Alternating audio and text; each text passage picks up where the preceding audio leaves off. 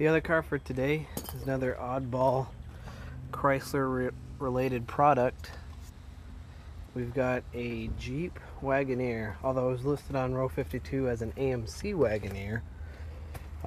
It does have Jeep right here above the grill, although someone could put it on. But the other indication is right here, it says Jeep, although this is the AMC logo. So it was sold at those AMC Jeep dealers.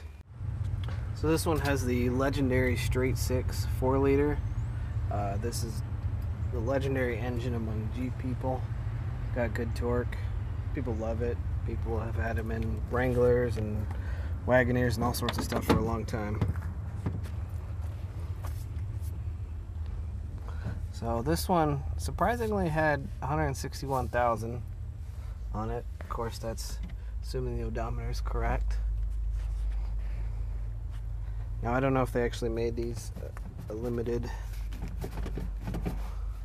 but it does have limited stitching in the seats, and it does look like the seats match the rear, so it could very well be limited, which is usually like the top model, but I'm no expert.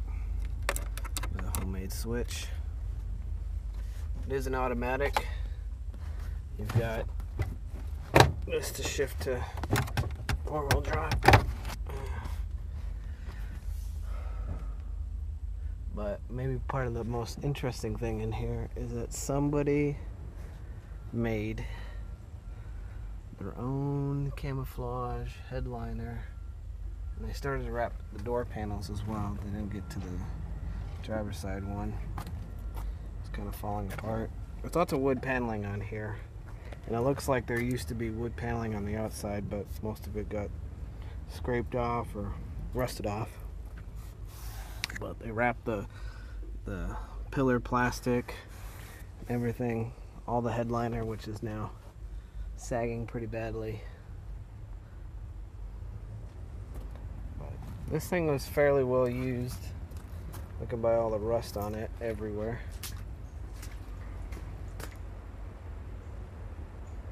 4-liter Wagoneer. Got a couple of barley pops, oat sodas in the back. Got a little bit of damage right here, maybe off-roading. People love to off-road on these. It is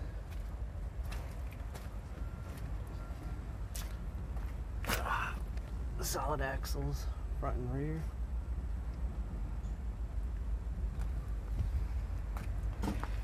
I like these integrated fog lights.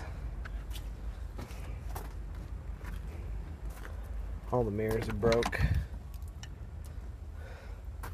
Oh, it looks like they wrapped the glove box too.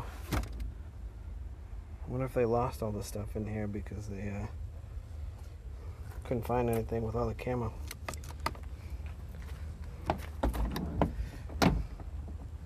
Then you got shag carpet on your door panels. Yeah, those are the days. This one's an 87. I don't know if I said that already. I put special speakers in the back. Does this have? It used to have AccuSound by Jensen.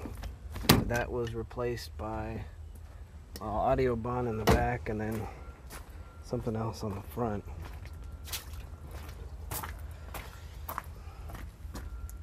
Kenwoods. Looks like the cheap model.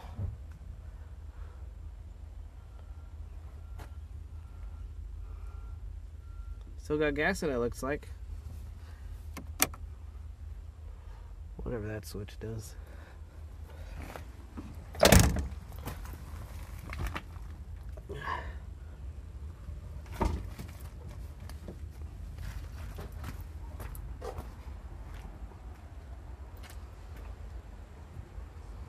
Yeah.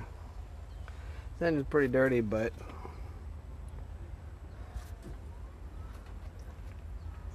looks like well used.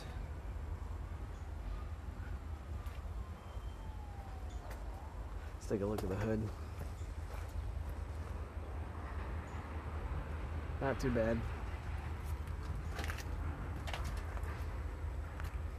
You got discs up front, drum brakes in the rear. Pretty standard truck related stuff. This one did have air conditioning though. That would have been nice. But I guess if this is a limited, probably had all the special features and options, all the special high-end wood paneling, fake simulated wood paneling on the sides. Didn't have too much rust protection though, but it's an AMC. Well, that's it.